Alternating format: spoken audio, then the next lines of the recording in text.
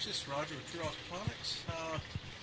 Coming out here looking at our tomato plant, and this was our monster tomato plant during the winter, and we cut it back to a nub and a tree grown.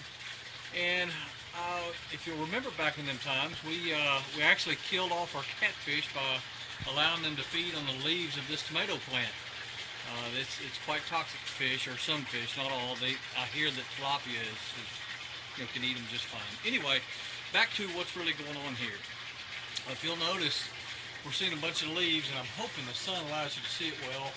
Up near the top, we're showing a lot of yellow leaves, or yellowing leaves, with chlorosis between the veins and what have you. Let's see if I can get a close-up of some leaves right here. There you go. Can't tell if that's really focused or not. Let's see. That may have helped. The thing is, most people are going to say this is iron right off the bat, but it's not. What we've got going on here, if you look down on the lower limbs, lower leaves, they're still yellow. This is normal. The dying off of the leaves is normal. This is an indeterminate, so the lower limbs will die off. However, if you'll look at this plant, you'll see that this yellowing, even down here on these low branches, is here.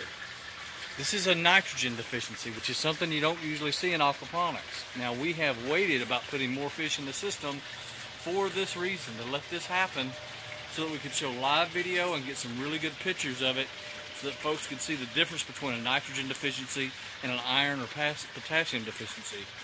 Here's one of our pepper plants. This is a mild jalapeno, and though it's producing really nice peppers, look, here's one right next to it. Really nice peppers, and they have got a lot of flavor. If you'll look at the leaves, you'll notice from new growth to old growth, you've got yellowing leaves. Alright? Now, we're not really seeing leaves fall off, except something, even the really old ones. Let me get down in here. This really old one down here, even though it's way yellow, it's not falling off, it's hanging on. So we're not having an issue with that because it is the nitrogen deficiency and not potassium or some other deficiency. Now, the one place we're not really seeing it yet are in the strawberries. They're not showing much of a nitrogen deficiency yet, but they will. They'll be next in line. Our kale, which is starting to get a little bit hot for kale, it's starting to show that nitrogen deficiency. And it's some pretty hardy stuff. It's really, really hardy. Anyway, I wanted to show you that. Our spaghetti squash also, same thing. And this is two plants coming up right here. They come up, they go up to the roof here, back down, over to there, all the way to the far side of our greenhouse. So this plant goes up 6 or 8 foot and goes across 12 feet.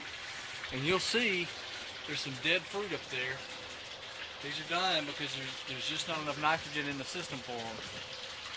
Alright, so today what we're going to do is we're going to start supplementing with some seaweed extract that we keep in stock on our shelves. We'll put it right in the system. We're also going to start adding fish back in very quickly. We went and got some minnows this morning just to add back into the system. They'll start jump-starting this ammonia real quick. We've got one goldfish in here in our sump tank, which I'm not sure we can even see it, that little fella. But he stays hidden most of the time.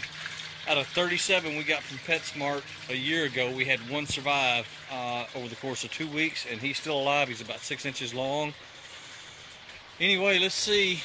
Standing back here, you can really see how yellow that tomato plant is. Just move around here, and you'll see we've got fruits all over that tomato plant. And we've been picking 1 pound to 2 pounds per day of cherry tomatoes that are ripening up. But the fruit's small. It's smaller than it should be.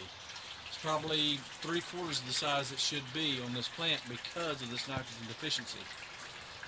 Alright, so I hope this helps somebody or everybody that may be looking at what they think could be a nitrogen deficiency in their system. That's what it looks like exactly, and we're starting to notice we're having pests move in too because the plants are starting to suffer. We've actually pulled a lot of plants out. You'll see we've got bare areas in our grow beds where we've removed a lot of plants because there's just not enough nitrogen in here. And you see there's some black beans right there. They're suffering as well.